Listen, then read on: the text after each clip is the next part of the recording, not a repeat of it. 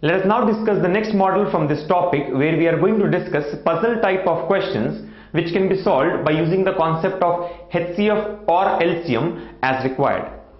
Let us look at the first example. The question here is, what is the least number of square tiles of uniform size required to pave the floor of a rectangular hall of length 20 meters and breadth 16 meters? So as given in the question, there is a rectangular hall of length 20 meters and breadth 16 meters. And the flooring of this hall has to be done with the help of square tiles of uniform size. So we need to decide what will be the least number of square tiles required to do the flooring of such a hall. Let us try to understand how to solve this question. As given here, there is a rectangular floor of length 20 and breadth 16. Let us assume the length here is 20 as given and the breadth is as shown, 16. So this is a rectangular floor, and the flooring of this hall has to be done with the help of square tiles of uniform size. That means all the tiles have to be of equal size. Now as we can understand, when the flooring is done here with the help of square tiles, it may appear as shown. Now our job here is to find out what will be the minimum number of tiles required to do the flooring. The point to be understood here is, if we want to do the flooring with the help of uniform square tiles, the side of the square tile should be a factor of both length as well as the breadth. Why? Because it has to balance both the length and breadth in terms of its size. So one point which is clear here is, the side of the square tile should be a factor of both length and breadth. And as given in the question, least number of tiles are required.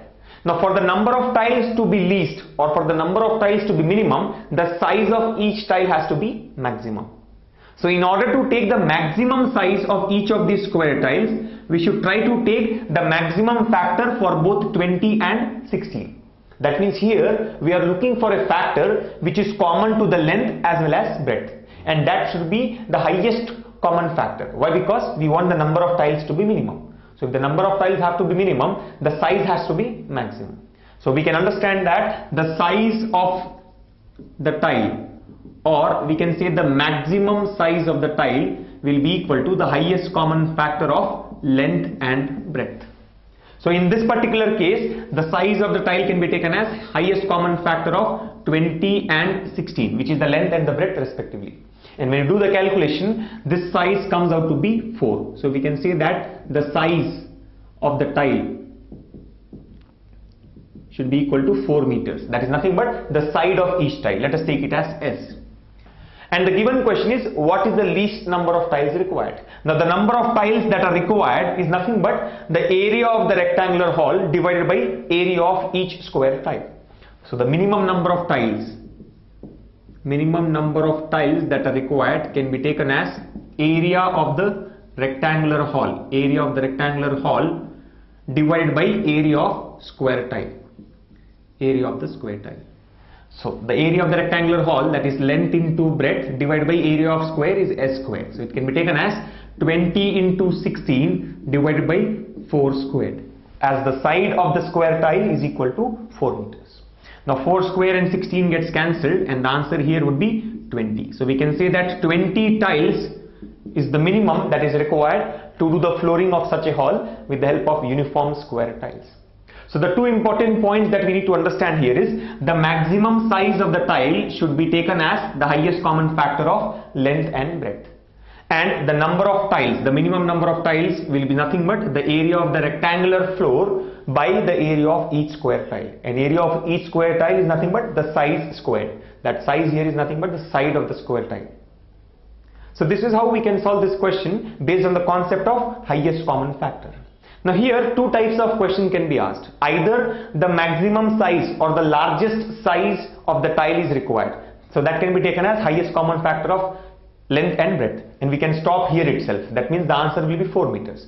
And in some questions, the minimum number of tiles are required. So minimum number of tiles should be taken as area of the rectangular floor by area of square tile. So area of the rectangular floor is length into breadth as given in the question, and area of the square is side square, where the side is as obtained in the previous step. So depending on the question, you can either stop at this point or do the complete calculation to get the required answer. Let us now take the second example from Model 8, where again we are going to discuss a puzzle type question. The question here is 3 bells ring at regular intervals of 3 minutes, 4 minutes and 8 minutes respectively. At what time will all the 3 bells ring together if all start ringing from 10 am onwards? And the given options are 10:15 am, 10:30 am, 10:24 am, 11 am and 10:36 am. So as we can see here, there are 3 bells which ring at regular intervals of 3 minutes, 4 minutes and 8 minutes respectively. And all the 3 bells started ringing from 10 am onwards. So we need to find out that time when all the 3 bells will ring together. So we have to find out that instant of time when all the 3 bells ring together. Now as given here, let us assume that the 3 bells are B1, B2 and B3.